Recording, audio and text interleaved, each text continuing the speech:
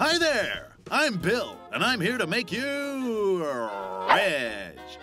Wars are now economic, so let me show you how to start your own silent economic war. But first, I need to slip into something a little more comfortable. To be rich, first, you need to snag yourself a poor country in need of infrastructure, preferably one with lots of natural resources.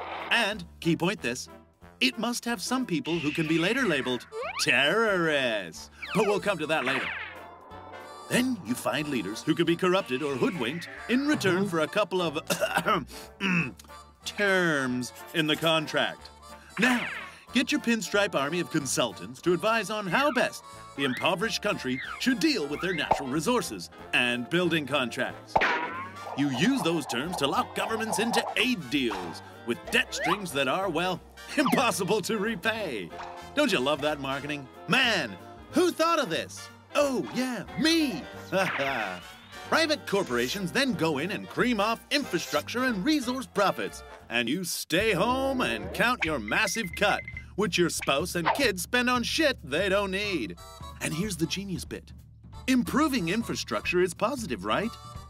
We're doing them a favor, right? Kind of. You see, because of our infrastructure, landowners' land values start to increase, so the landlord pushes up the rent, which means the landless can no longer afford to stay.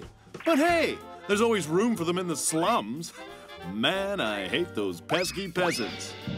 Displaced from their land, the peasants naturally get angry and seek revenge.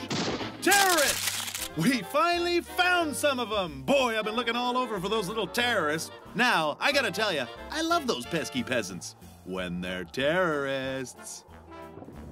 Between you and me, economic slavery, man-made poverty, poverty, make it history, will continue so long as rich countries keep digitally invading poor countries with the cheapest, most lethal weapon in the world, spreadsheets.